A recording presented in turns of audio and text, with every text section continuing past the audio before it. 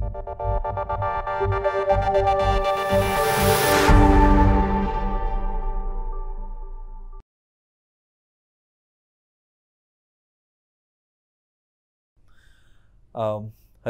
I am Dr. Rajiv Parakh. I'm the chairman of Vascular and Endovascular Sciences at the Medanta Medicity Hospital in Gurgaon in Delhi. We have been involved for the last 10 years at this hospital, prior to which I was working in a city hospital in Delhi for the last almost 21 years. So, and essentially dealing with peripheral vascular diseases. Today, I'm going to talk about the diseases affecting the veins, primarily affecting the veins. And one of the most common diseases affecting the veins is a clotting which develops inside these veins. Clotting or deep vein thrombosis is a very serious problem because once it develops, it can actually undergo a very fatal transformation and the patients can actually die because of a pulmonary embolism. Deep vein thrombosis there are many reasons, many causes why deep vein thrombosis would develop.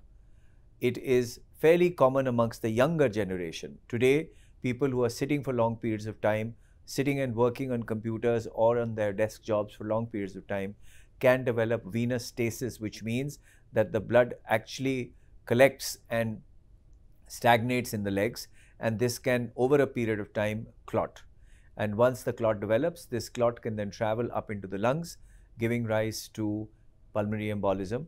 And if it is a large enough clot, this clot can actually block off the lungs and the person can actually die. Time and again, we see patients in the hospital who are coming in for an operation, lying in bed for a few days, and ready to be home the next day, get up in the morning, get ready to change and get ready to leave, and they suddenly take one deep breath, have a sudden difficulty in breathing, they choke and they actually die right there and then. This is because of a sudden pulmonary embolism or a clot which has gone into the lungs, which has actually blocked off their lungs and their blood supply. So this is deep vein thrombosis and pulmonary embolism, which is a fatal complication of the clot in the legs. There are a variety of reasons why clotting develops. One, as I said, was just sitting on a stationary job. Long periods of flying. These days, all of us are flying all over the world. We are taking long distance flights. The longest flight which was undertaken recently was one from London to Sydney, and New York to Sydney. I think it took almost about 20 hours of flying. And this is probably going to be one of the biggest reasons why in the modern day and age, people will develop leg clots, because sitting for a long period of time in a cramped up position can actually cause stagnation of blood and giving rise to deep vein thrombosis and pulmonary embolism. There are, of course, other reasons. That means that there are some intrinsic reasons. The patient's blood supply or blood actually has some characteristics which predisposes it to clot. This blood, when it becomes thick, it has a tendency to clot. So after or during any operation which has resulted in a post-operative period stay in the hospital for for about 3 to 5 days, or any medical illness in which the patient is just lying up in bed, high fever, loose motions, diarrhea, dysentery, vomiting, nausea, anything which makes you lie in bed for a period of time can actually make your blood become thick, and hyperviscosity can actually lead to blood clotting. So this is again another reason or factor why blood clotting could occur. So deep vein thrombosis, actually, once it develops, obviously everyone who develops deep vein thrombosis doesn't die because of a pulmonary embolism. Most of the patients would actually continue to live without a problem, except that over a period of time they start developing swelling in the legs. The leg swelling gets worse when they stand, sit or work with their legs in their dependent position, and this actually then worsens over a period of 3, 5, 10 years, and the leg swelling then gradually, progressively increases, and then the skin changes start to occur, and then the skin actually implodes from within. That means the skin actually ruptures and people form ulcers. So this is called the post-thrombotic syndrome, which actually results in ulcers, which are venous ulcers or post-thrombotic ulcers, which patients develop. This is again a difficult situation to treat, but of course it is all manageable. There are medical managements, there are very good medical therapies. If the diagnosis of deep vein thrombosis is made, the diagnosis is made very simply by a few blood tests. You can actually get a hemogram, a hemoglobin test to find out if there is any hyperviscosity. You can get their cholesterol levels tested.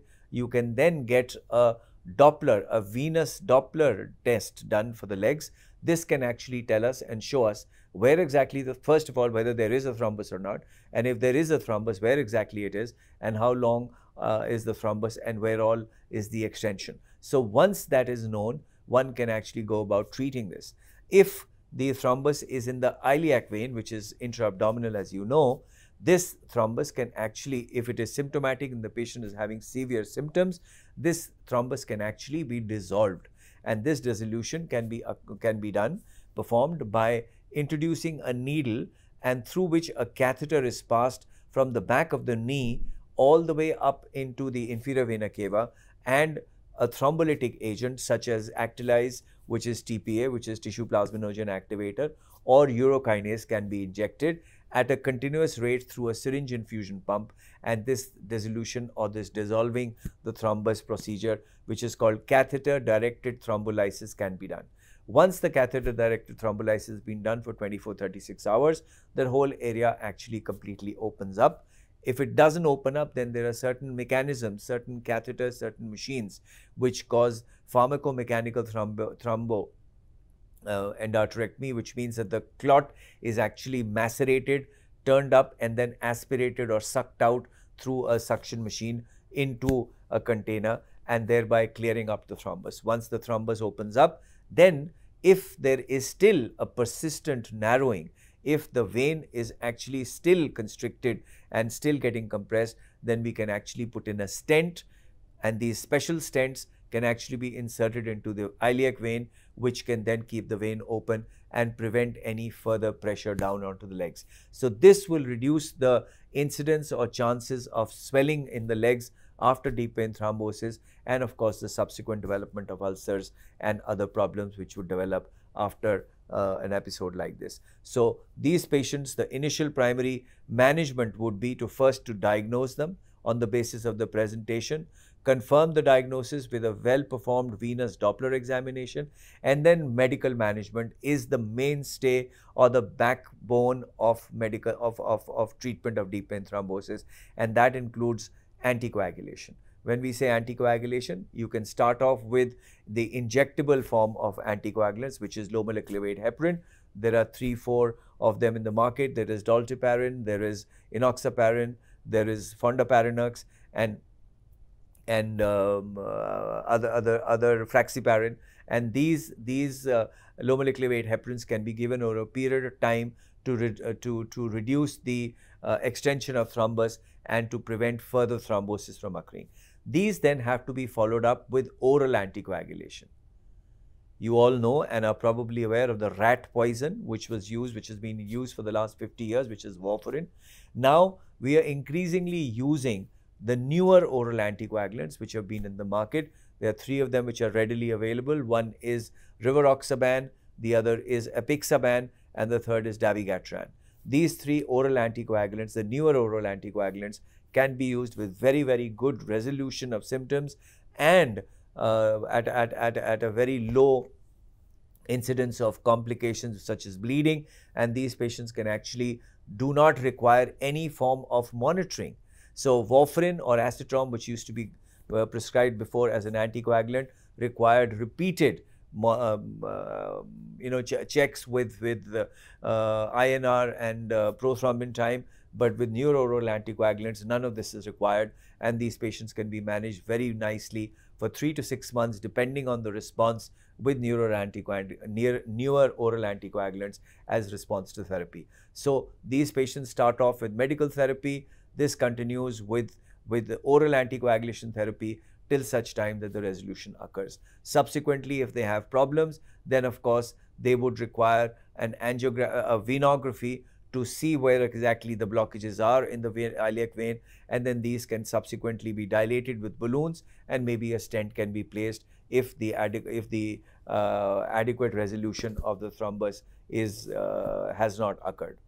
So subsequent to this, these patients require maybe compression bandaging and oral anticoagulation for a period of time. So this is one of the most prominent venous diseases which we face. Another very important venous disease which we face, which again is a disease of the younger adults, people again who are sitting in offices and working on desktops for long periods of time, and this is as a result of the valvular insufficiency or the venous valvular damage which causes varicose veins.